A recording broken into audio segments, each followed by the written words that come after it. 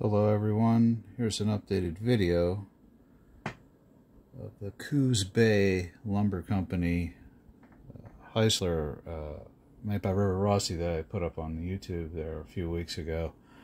I managed to get it fully restored now with the third truck back coupled to the locomotive and a new northwest short line drive shaft, and fabricated a new coupler cut bar on the front end, as well as installed some KDs front and rear, and it's running pretty good now.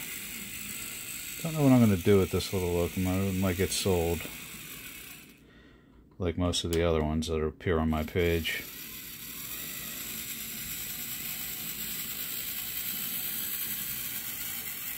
But just thought I'd post a little video.